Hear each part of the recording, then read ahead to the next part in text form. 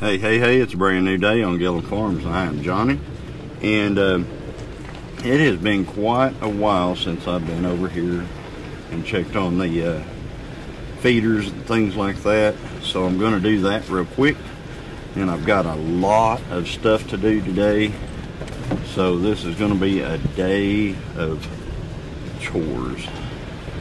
So anyway, let's go down here. There's been quite a lot of activity in the food plot, even though the food plot is basically the weed plot, because I have not planted it.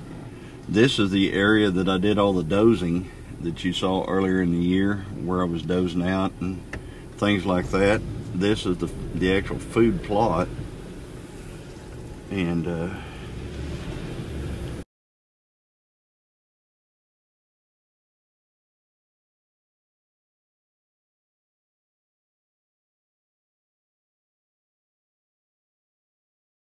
you know, it's it's gone. There's a bunch of turkeys right there running across. So this plot has basically gone to seed. I want you to look at this clover. So the clover has made a comeback, and that's all this down in here.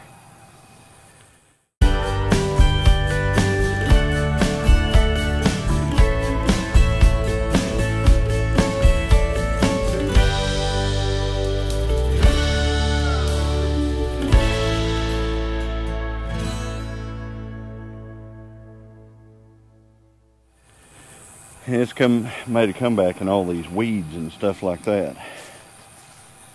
So what I'm thinking I'm going to be able to do, just brush hog it. Hey y'all. So what I've been doing is I've been deleting photos off of SD cards for about an hour and 15 minutes at this point. Thousands of photos. These cameras will have 4,000 or 5,000 photos on them. And then whenever you have to delete them, it's like you delete them in batches of 499. So it takes quite some time to delete all of the photos. So what I'm doing right now is I've got a camera that is actually right here on a mineral lick, where the mineral lick is actually has actually melted and gone away. So I'm gonna have to bring another mineral block out here and set it up. But the camera that I've got out here is showing the wrong date and time. It's showing like a year 2101, and it's showing the actual time as always being like 6:45 a.m. or something like that, no matter what time of the day it is. So the fix, per the company, is to actually take that camera, download a program into an SD card, take the SD card, or the card, yeah, it's an SD card, take the card, put it in the camera, let the camera run with the card in it, and then that will upgrade the camera. So what I'm going to do is I'm going to take that camera down, which is this one right here, and I'm going to replace it with this camera right here. So this is another cellular trail camera, and that way I'll be able to start getting photos of what is using this area right here. So I'm going to get those switched out real quick, and then I'll be back.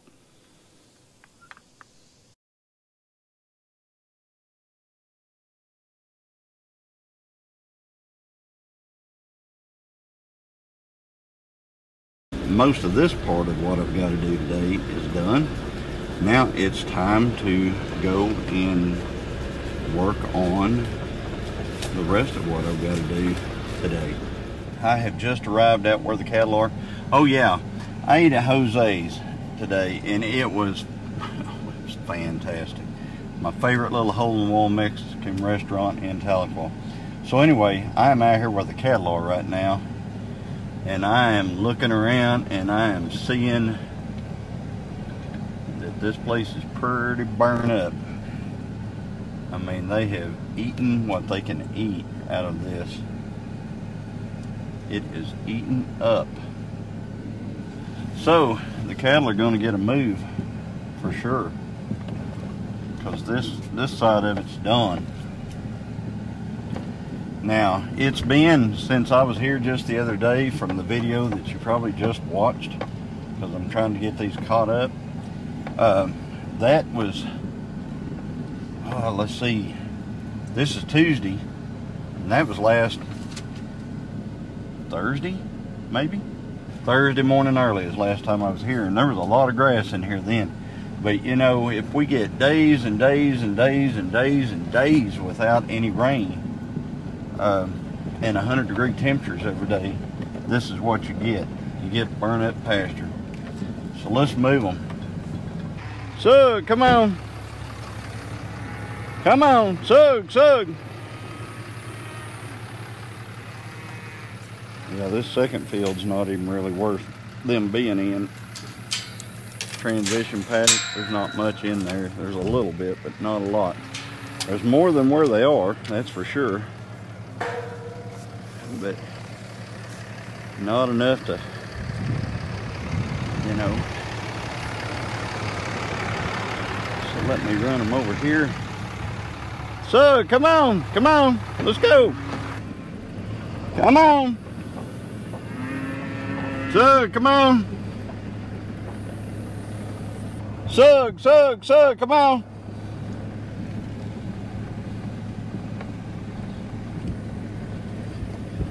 Sug, Sug, Sug, come on. All right, I'm gonna bring them out in here. And this won't last them any time either, because there's just, you can tell it's just burnt up. I mean, they'll be able to eat some, but not a lot in this area. Yeah, it's not good. It is what it is.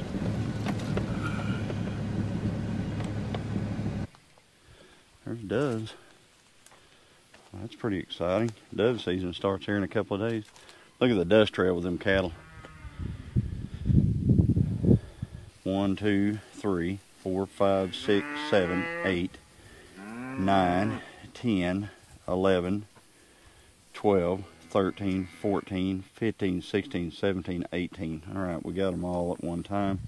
Some of them are heading straight for the pond right now, which they have a big pond over there where they're at, but you know, they're heading for this pond down here. So it looks like they're grazing. Looks like they're excited for what's out here. So I'm gonna let them graze it out. I mean, it is what it is. You can't get around it.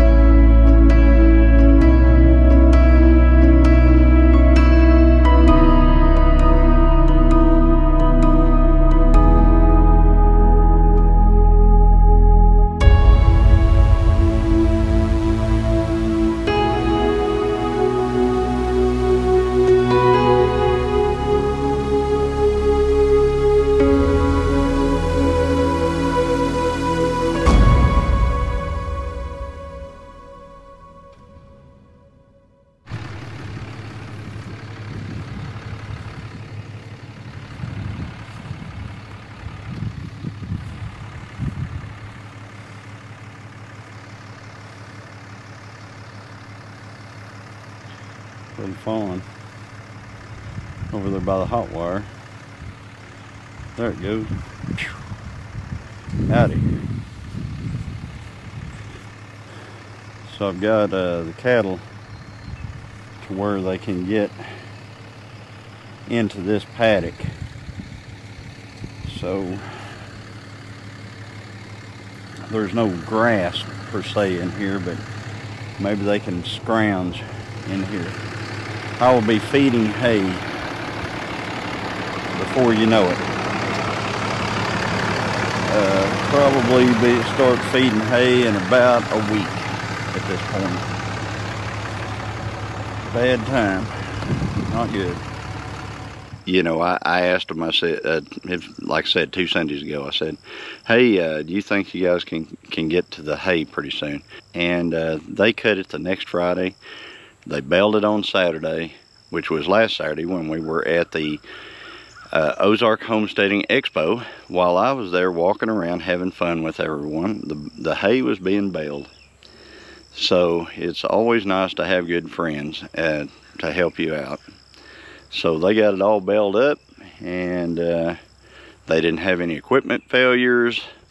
So, you know, and they charge a really realistic fee to do the hay. So it's a win-win. You know, we get some of this stuff done. They get some, you know, some stuff, and just a win-win, folks. But anyway, so let me get started on rowing all this hay up. I've actually already rowed a few bales way back over there next to those trees. I've already rode a few bales up over there. But yeah, let me get busy.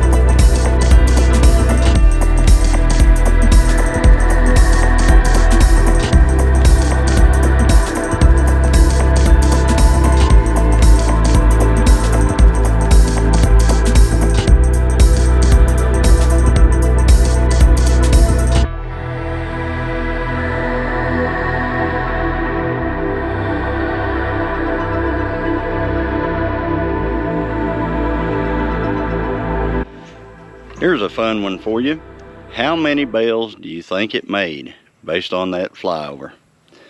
So leave it in the comments, folks, because I'm not going to state how many bales it was until the next video or something like that. So anyway, how many bales did it make, folks?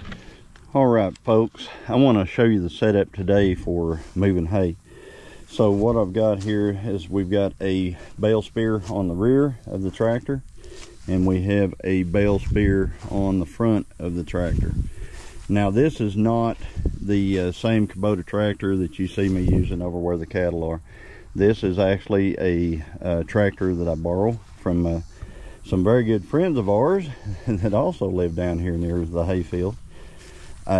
So I just borrowed this little tractor off of them, and it's really nice to have good friends. And my wife and I are very blessed to have very good friends. All right, folks, here's the plan. I've already actually moved all of the hay off of this field right here, and I moved it off of I moved part of it off that field, part of it off the field in the back. So all I'm doing is just rowing the hay to make it easier to move. Well, it's done got hot, so having had 2 heat strokes in the past, when it gets hot, I go home or I go do something else. So what I've got is I've got a bale of hay there, and then I've got a smaller bale of hay up here. So what I'm going to do is I'm going to I need to take some, since I'm going to check on the cows right now, since it's been 3 days since I've seen them, I'm going to try to put these bales on the back of the truck so I can just take them with me. So let's see how that works out.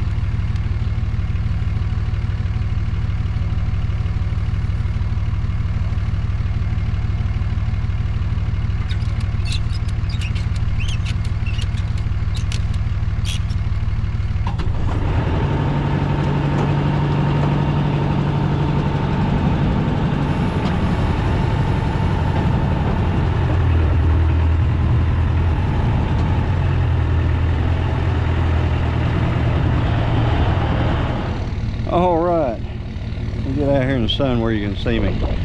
That's another great thing about a flatbed. So you can see, 2 round bales on the back of it. One of them's a little small, but I think I could have got 2 full size on there just the same. The hang off would be a little bit more, but if you got it strapped down real good, it ain't going nowhere. So anyway, since I'm leaving the cow or the hayfield anyway and going to where the cattle are, I might as well take 2 bales with me. I don't even really need the tractor to get these off. I'll probably use it, but well, that back one I'll probably just unstrap it and let it fall, so it'll just fall off. And the other one I could just roll off if I wanted to. So, yeah, that's good things about these old flatbed trucks like this. So, anyway, I guess I'll head over there. We'll see what's going on with the cattle again. All right, folks, before I leave the field with the bales of hay, what I wanted to do, I wanted to show you something. So, you know, I was talking about how the hay could get too mature and basically go no good. Okay, that's because there's a lot of this in it. Okay, this is some people call it brome. I usually call it broom's hedge. And what it does is it will go from a little clump of grass, and then like overnight it would just shoot up like this. So this field had, you know, after I looked at it, you know, the last time, it was actually up about, oh, yay tall. Okay, so overnight it shot up, and as soon as it hits its peak growth, it starts doing what they call flowering. You see that right there? That's the flower. And what it does is it'll blow off and just blow around. Well, when it gets to that stage, it's not palatable to the cattle. So you've got to catch it while it's growing, but not flowering. So that's what happened. I mean, we caught it. Well, here's a little piece that's kind of left over that got missed. We caught it about yay high right here. Okay, so it's not flowered, but it was, you know, getting ready to. So anyway, let's see if we can get this hay that's on the back of the truck here over to where the cattle are. So anyway, heading that way. Okay, folks, I have just arrived at where the cattle are. I can actually see a deer. May have just trotted off right here. It's a buck, a little buck. Yeah, looks like it trotted off. But anyway, I'm going to show you how burned up everything is. Oh, there they go, right over there, a whole bunch of them running that way. All right, I want you to see how burned up everything is.